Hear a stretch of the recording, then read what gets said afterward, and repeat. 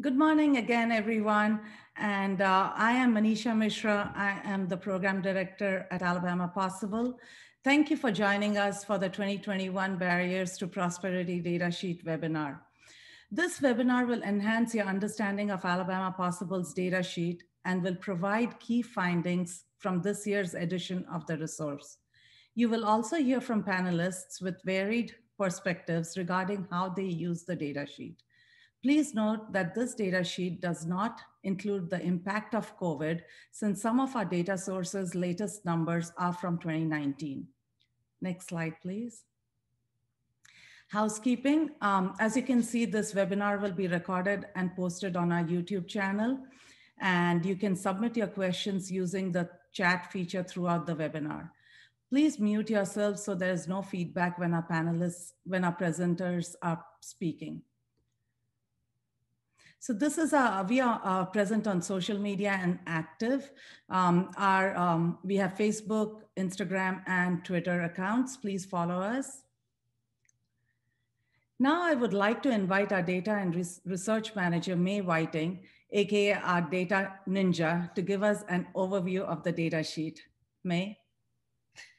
Awesome. Thank you, Manisha. Hi, everyone, and thanks again for joining us today. I'm really excited to be with you to discuss Alabama Possible's 2021 edition of the Barriers to Prosperity Data Resources. Like Manisha said, my name's May Whiting. I'm the Data and Research Manager. I just want to provide a little bit of context before we jump into all of the resources.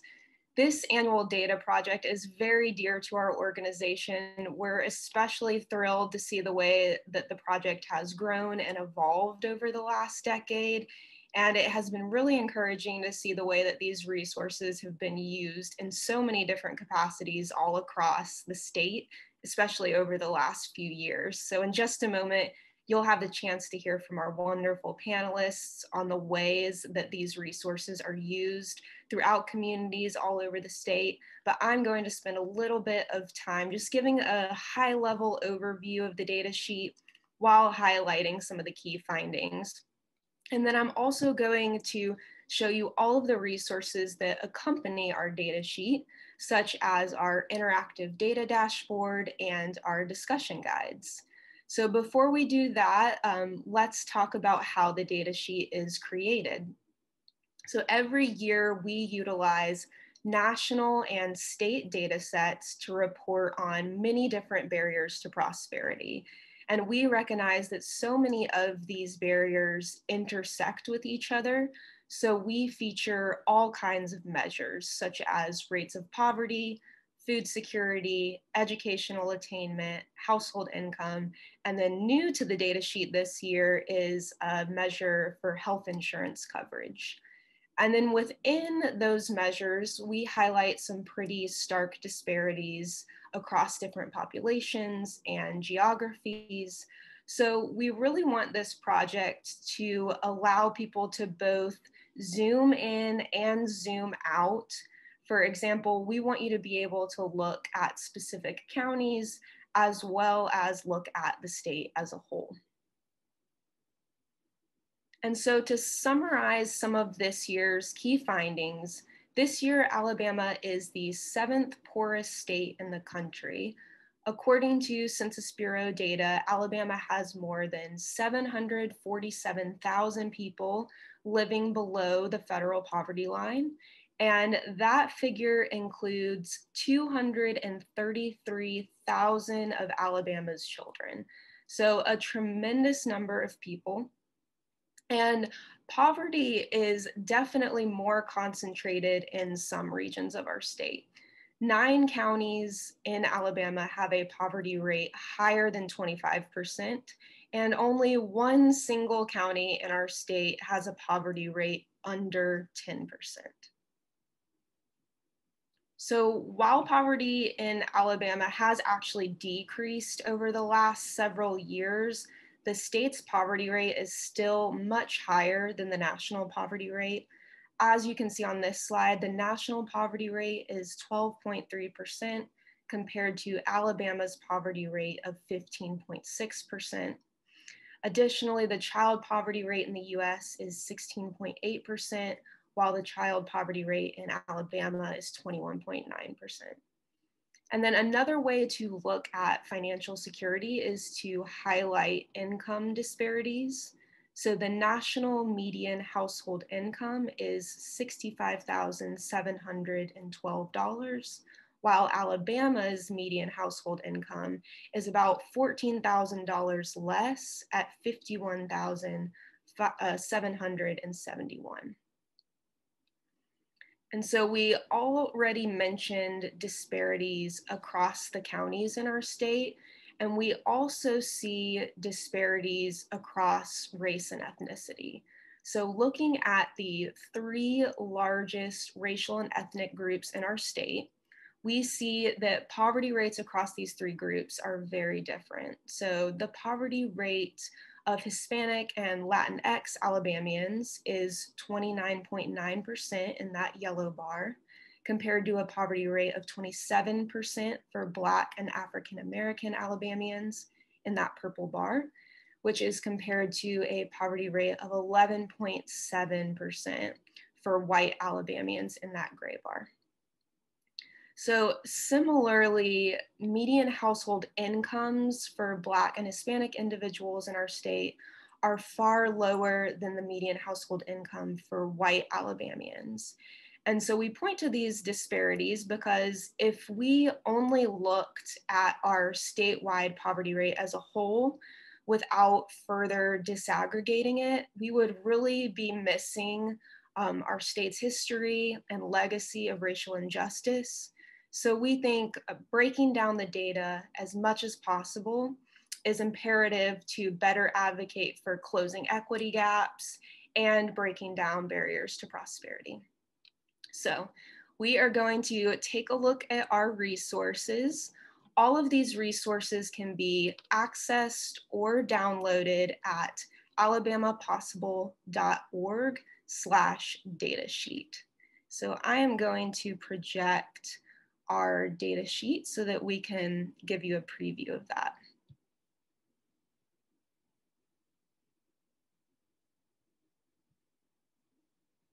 All right, can you see that okay? Yes, we can.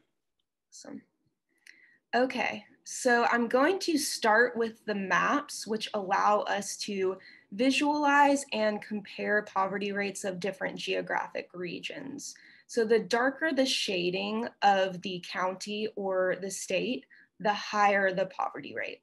So let's look at the map of the United States first in the center of this page. So you can see that Alabama is one of 7 states in the country with a poverty rate greater than 15.5%. So this darker orange shading.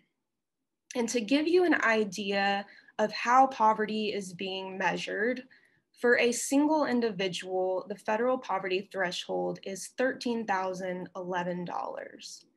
For a family of 4, the poverty threshold is $26,172.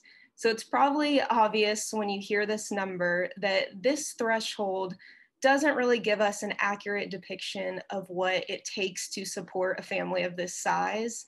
We know that these federal thresholds do not fully capture the scope of hardship that Alabamians face.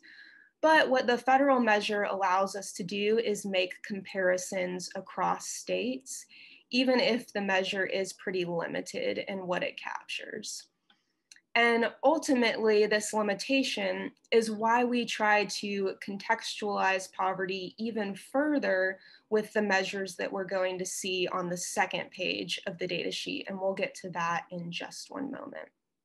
So it's without question that looking at this map of the United States, that we have a high rate of poverty compared to the rest of the country.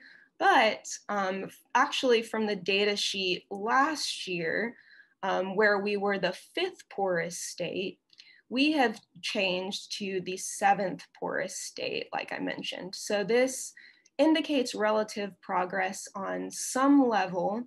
But what I think is really important to note, and Manisha prefaced our conversation with this, is that the data sheet actually reflects how Alabama's economy was progressing prior to the pandemic.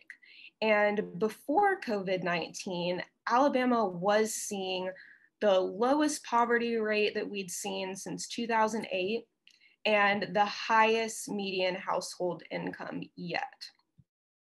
Just wanted to make that note. And despite the progress that we were seeing before COVID-19, so you can see right here that the poverty rate has been decreasing over the last several years. Despite that, the state's poverty rate is still much higher than the national poverty rate. So there's still room for improving the conditions that Alabamians face. And then if we look more closely at our state by looking at the state map over here, we can see that certain counties are faring worse than others. Like I had mentioned, we see 9 counties in Alabama have a poverty rate higher than 25%. 5 of those counties even have poverty rates of 30% or higher. So close to 1/3 of the county's residents living below the poverty line. So we see disparities across counties, and we can also see these disparities across race and ethnicity in the center bar graph. Again, looking at the 3 largest racial and ethnic groups in our state, we see the bar graphs show that poverty and median household incomes differ quite a lot across these 3 different groups. So if I could give some key takeaways from the first page of our data sheet, as a whole, Alabama definitely saw a decrease in poverty and an increase in median household income. But what we know is that shortly after that progress, hundreds of thousands of Alabamians lost their jobs because of COVID. So we really won't see the story of the pandemic being told until next year's data sheet. And again, we're still seeing huge disparities in poverty rates across counties in our state and across different populations in our state. And so speaking of those different populations, if we go to the second page of the data sheet, then we can see data for all 67 counties within the state, as well as the state as a whole, and then the United States. And these measures are broken into big categories at the top, starting with poverty rates disaggregated by demographic. So you can look at several different populations here, and we think that's especially useful for breaking down the data. In the next section, we see rates of food insecurity as measured by Feeding America, and then rates of recipients of SNAP benefits or the Supplemental Nutrition Assistance Program. Next, we see a bunch of different education measures. This year, we've disaggregated educational attainment by gender. So you can see the percentage of men who are high school graduates or higher compared to the percentage of women who are high school graduates or higher. And that disaggregation is going to be less useful at the national and the state levels, but becomes a little bit more useful at the county level. And so it might be a good measure for county school districts. We also have college enrollment rates, including both 2-year and 4-year college going rates. As you can see, Alabama has a rate of enrollment in 2-year institutions that is much higher than the national rate. And so this really prompts us to continue our investment in 2-year community colleges. It's so important. And also it prompts us to invest in supporting students who are making the transition from 2-year colleges to 4-year institutions. Our next big section is employment. And so we are highlighting workforce participation rates of those 16 and older, as well as the median household income. And then lastly, our newest measure, we are showing the percentage of individuals who are 19 to 64 years old who are without health insurance. And we show the huge role that employment plays in whether or not people have health insurance. So that's our newest addition to the data sheet. And then if we go to the bottom of our second page, all the way down, you see some key terms defined here. And then we cite all of our sources that were used to compile the data sheet. Please notice the year of each of these data sources. And then to the extent that a two-pager can, we're always trying to include measures that give a fuller picture of barriers that Alabamians face. But our interactive dashboard right here will actually dive into the data a little bit deeper. So we recommend this resource, both if you want a more interactive experience and you want to look at data that can't be captured on this two-pager right here. So I am going to switch on over to our dashboard. One moment.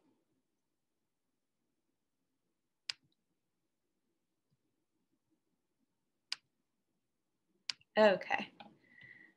So again, all these resources can be accessed at alabamapossible.org/datasheet.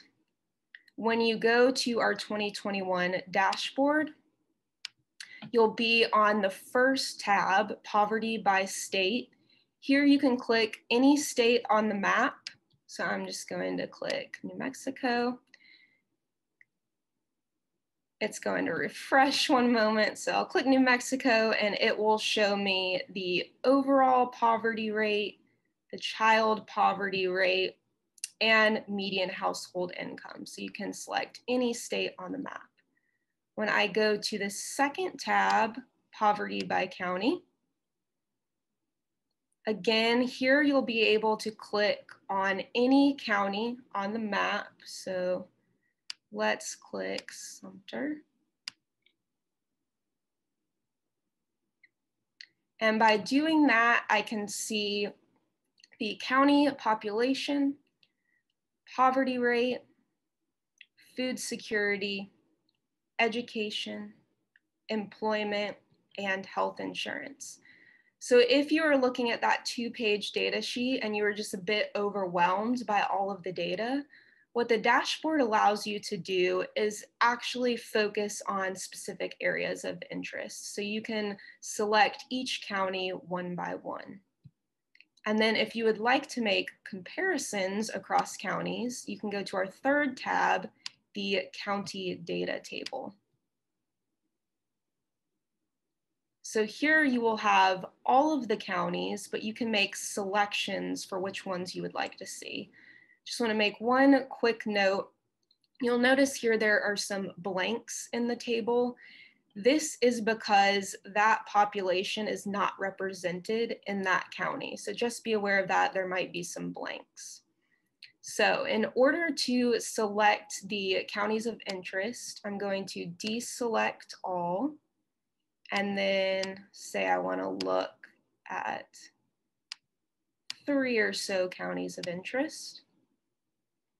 So I'll have just those on the screen, and then I can actually sort by any of the measures by clicking the column heading and then sorting by ascending or descending order. So here we have ascending. I can click it again and choose descending order. And it refreshed again, but taking us back to the home page. The data dashboard can be especially useful for making the data interactive, hopefully also a little bit more palatable and then engaging for things like class assignments. And so speaking of class assignments, we have an educator's guide to discussing and using the data sheet. So I'm gonna move through this resource really quickly. The purpose of the Educator's Guide is to incorporate the data sheet and the data dashboard into learning activities in the classroom. And it is primarily meant for secondary and post-secondary age students. So one section of the discussion guide will be in-class discussion questions, which get you thinking about what the data means for ourselves, for our neighbors, for our state as a whole. And I think the discussion questions do a really great job at contextualizing poverty, because the questions are going to encourage students to think about factors contributing to financial hardship. And so then after the discussion questions, we have a community assessment worksheet. And this gets students to localize the phenomenon of poverty. And they're going to do that by looking at the data in their home community. And it gets excuse me, I'm sorry. Can the screen be enlarged a little bit? Absolutely. Is that better? Yes. Okay. Awesome. So with this community worksheet, we are getting students to look at data related to their home community, comparing that to the state as a whole. And then it also will get them to consider how these findings are translated into action outside of the classroom. For instance, how would they advocate for policy change based on the data that they've found? And then lastly, we have one final little assignment. It's an infographic assignment. This gets students to create a visual representation of poverty for the purpose of strengthening their communication around these issues, ultimately with the goal of them being able to build awareness about poverty issues and advocate for positive change. So that's our Educator's Guide. And then I'm going to move to one final resource. It's our discussion guide. This can be used in pretty much any context, not just the classroom.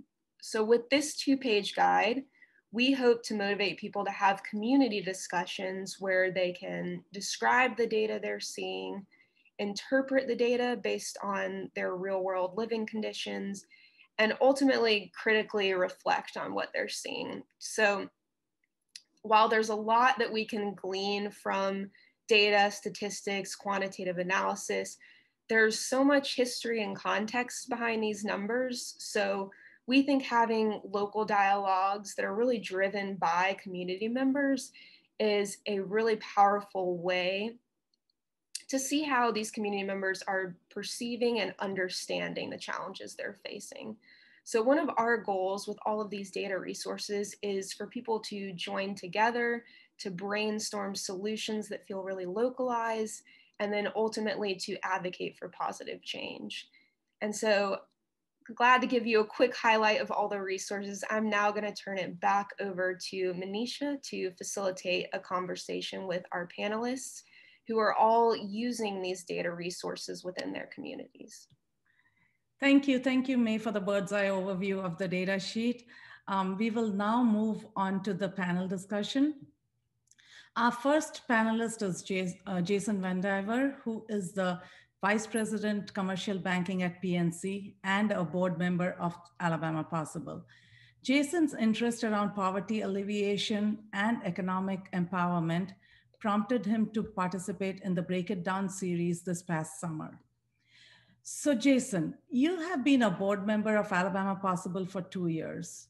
What are your observations of the Barriers to Prosperity data sheet? Well, pretty multifaceted, if I have to say so. One of the advantages that I have being a banker, I think everybody's heard the analogy about banker's hours. I do have some free time that my employer, PNC, allows me to explore kind of my civic responsibilities. And one of those civic responsibilities I do through my donation of time to Alabama Possible. So the data sheet for me has always been a point of connectivity with people that I'm speaking to in the community. So If I'm out seeking to start a relationship with a client, and I know that client has a heart for service in some way or another, perhaps they're first generation college graduate, or they face their own set of challenges as a young person that they had to overcome in order to get to where they are today. It allows me to connect with them on a much deeper level. I can have conversations with them about topics that we're both passionate about. And for me, it helps me be a better listener and a better banker. So that leads into the next question. So how do you, and it's a twofold question. One is, how do you think this data sheet should be used by business leaders across the state? And then if you will share your experience with the Break It Down discussion series, which were guided by the data sheet. Sure. I think right now, especially as we're in a situation where people are finding it, seemingly a little challenging to hire people right now, employers need to be able to differentiate themselves from perhaps someone down the street offering a similar compensation package. And one way that you can do that is by living a set of philanthropic values and exhibiting those things to your employees and by extension to your customer base. So if you are a business owner or a executive at a local business, utilizing the data sheet to target how you're going to spend your philanthropic dollars or spend your philanthropic time is an important thing. It's an important thing from a employee retention perspective. It's an important thing from a client retention perspective, that your clients are seeing that you're giving back to the community. And it just builds a better corporate brand. That's something that I think PNC has done well over the years. And I encourage people to use the data sheet for those purposes. To the second question, we had a fantastic opportunity to talk to several area leaders back in the fall around the data captured in the data sheet. We had civic leaders, we had business leaders, we had nonprofit leaders, we had religious leaders. And the thing that I noted from that discussion, the thing that I took away was, regardless of what category you found yourself in, there was all a shared sense of community around the importance of these topics. For me personally, it's childhood food insecurity. For someone else, maybe it is where Alabama is lingering behind the rest of the country on higher education initiatives. Whatever it might be, that data sheet really is a one-stop shop for anybody that wants to find out, how are we doing? What are we going to do to improve our rankings on said sheet? And then how can we possibly collaborate between for-profit, nonprofit, religious, and civic lines to get the best return? Thank you.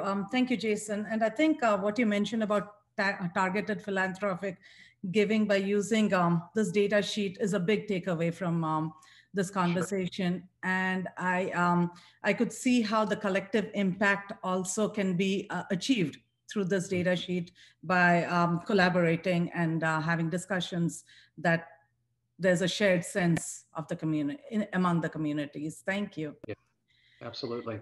So George Daniels, our next panelist, is an associate professor of journalism and creative media at the University of Alabama. Since 2010, he has taught a service learning course entitled Mass Communication, Service, and Diversity. In that role, he has involved undergraduate and graduate students in direct and indirect service experiences that engage with residents of all ages in overcoming barriers to prosperity. So George, you have used Barriers to Prosperity data sheet multiple times with your undergrad students. What was your experience in using the data sheet in the classroom? Well, I just want to build on, first of all, thank you for inviting me today. I want to build on what Jason said, because if Jason's talking in his workplace about philanthropic values and about branding, we are preparing our students to maybe work in places like Jason's working right now. And so one of the things that we are doing in our classes is not just teaching them the book skills about whether it's business or book skills about journalism. We're also trying to build those values as they're learning about whatever it is they're majoring in. And that's where the service learning comes in. They do a service project while they're learning the core learning outcomes of the class. And at the same time, they're making a difference in the community that's around them. So the 2010 year was the first time that we had an opportunity to take a course that was just on communication and diversity and add the service component. We also, on one of those classes, actually invited in the executive director of what was then the Alabama Poverty Project to come in and talk about these barriers to prosperity. And over the years, as we've done different kinds of service, whether it would be students tutoring, students at a local elementary school, or students working in community direct service, where they're working with a local nonprofit, we introduce them to why they serve by talking about what is the state of affairs in Alabama. And going back to the 2010 data sheet here, or even the 2014 data sheet here, we are introducing the students not only to the problem, but what they can do in solving that problem. Most recently, we partnered with the Alabama Character Council to develop a character education curriculum for elementary school students. And so 4th and 5th graders in Tuscaloosa were learning from the Alabama Barriers to Prosperity data sheet. We were using the brand new data sheet last year, but we were doing it in a virtual environment in the pandemic. So our students went through the Break It Down workshop with Chris McCauley. They also went through a capacity building workshop with Chris McCauley. Then they took that into the classroom, and the students at the elementary level took what they learned and did what's called a peanut butter and jelly drive. They collected jars of peanut butter and collected jars of jelly for our West Alabama Food Bank here in the Tuscaloosa Northport area. So it's about using the data as a spark for change. That is awesome. Using the data as a spark for change. I'll have to write that down. That is really great. So tell me, what prompted you to use this data sheet as a tool for your grad students for the first time this semester? Well, the grad students are in my classes learning about how to create knowledge, how to do research. And one of the areas that we focus on is diversity of class. We also talk about how what you do with diversity of class doesn't happen in isolation from diversity of race. And so, as May was sharing with us earlier, you have to disaggregate the data. Well, that's an important skill in doing research. And so they can take the data sheet and understand how research can be applied, but also how you can share that in a news story or in developing your own study. And so the grad students have been using the old data sheet. Now we have the new one for the fall 2021 semester. I have 16 students all over the country in our online degree program who will be engaging with the data here in Alabama. Thank you, George. I also liked how you linked with what you are doing with what Jason was mentioning. So you talked about building values as they are learning. And I think that is a great empathy building exercise too. So as they are graduating and going into the workforce, they have this sense of empathy, and that helps them not only in the job that they are doing, but also as individuals, as human beings. Thank you. So our next panelist is Pastor Melissa Patrick, who is the Director of Community Ministries at Independent Presbyterian Church in Birmingham. Through her ministry work, she uses her platform to connect diverse population for community impact. So Melissa, what has been your experience with the Barriers to Prosperity data sheet? Well, I have been using the data sheet since 2010 as a faith leader and also a nonprofit leader. At that time, I was at Urban Ministry Incorporated, which is a faith-based social service agency in the West End community of Birmingham. And so I wanted to use it for my own self-edification, to get to know the county and the city a little bit better than I already did. It was an important evidence-based piece that we used to speak into and pivot some of our programs. And as we developed more programming around health and wellness through the West End Community Gardens, through our social workers who worked with seniors in particular, as well as people who are temporarily unhoused, and how this information provided evidence-based learning and resources for grants as well. In a nonprofit setting, there are plenty of those to engage with. And then also for board development. Jason mentioned people who have a heart for service. At the time, the board there and other boards that I've been a part of are not always racially diverse. That board is now more racially diverse than it was, but there were some wonderful white church leaders with big hearts for service and wanted to keep that connection between their faith and putting it into action. And they also wanted to understand better. Some of them were from generational wealth, and they were engaging with people largely who are in generational poverty and trauma, and especially young adults in the West End community who are majority African-American young people who we were all worshiping with and a part of each other's lives. And so the data sheet really helped me in my leadership and engagement with them and also with the community. I think the data sheet is very much an empowerment tool as well. It's a lot to absorb, and y'all are gifted at helping us break that down so that it doesn't become an overwhelming burden, something that's never going to seemingly change, but that it's something that can empower us to speak through, to be change makers. Thank you. Thank you, Melissa. So how would you recommend other philanthropic organizations use this data sheet? Well, I think definitely for the evidence, for the sheer information that can guide them. Here at IPC, I use the data sheet early in my tenure. I've only been here since May. And so the first blog post that I wrote about hunger never taking a summer vacation, I was able to pull some of the key data, especially from here in Jefferson County.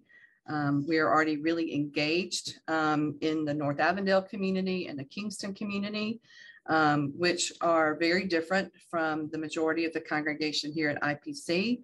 But the congregation is deeply dedicated for a really long time with important issues, especially related to hunger and food insecurity.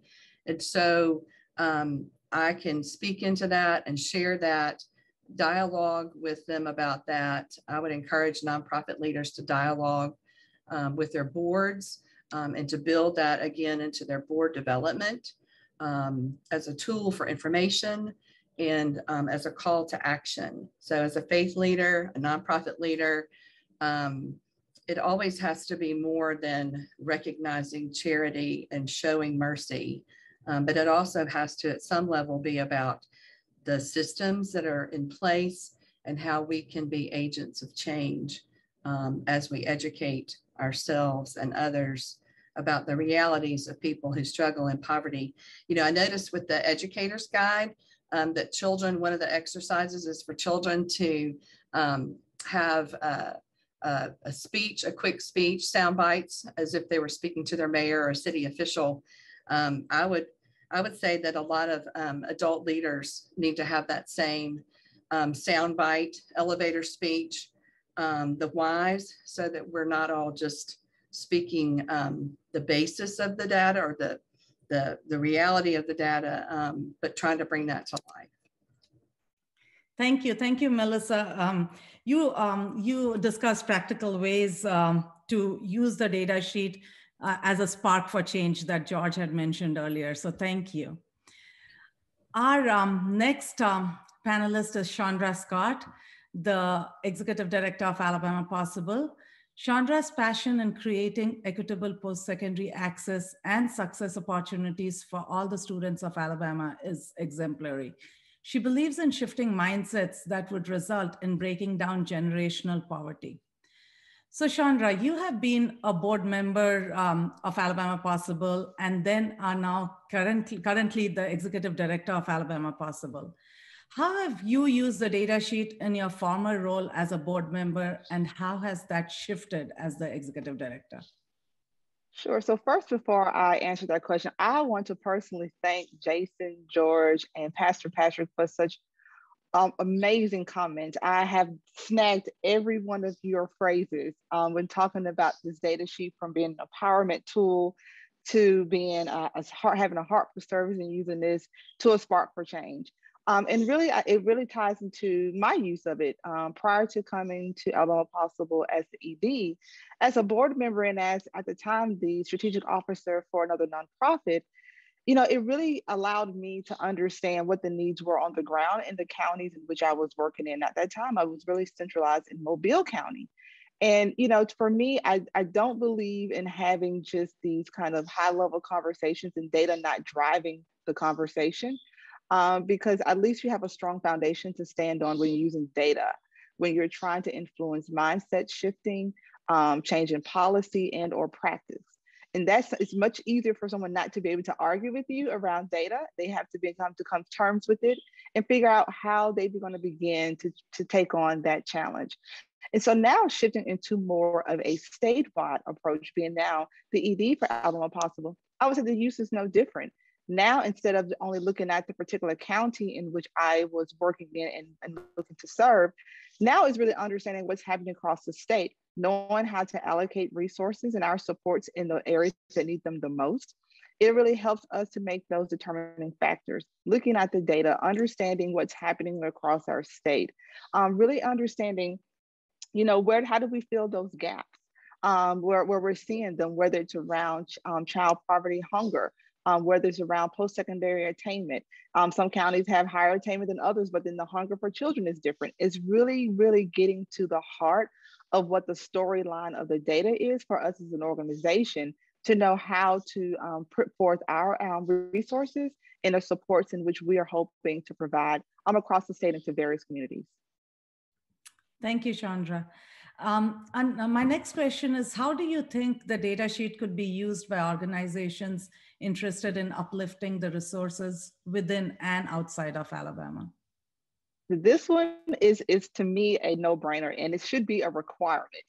If you're a person that's within an organization or an entity and you're working on change, data again has to drive you. And it's the way for you to really understand what the people in your communities are facing. How do you make decisions on how to put what practices or programs or initiatives that need to be put in place? And even furthermore, how do you know what policies may be impacting this data, whether a policy does or does not exist? Because sometimes make a shift in what's happening in the lives of individuals. It's amazing how sometimes we can realize there are these outdated policies that may be in the way, that are really giving barriers to people receiving certain resources and supports they need. Data is a way to help you look into that.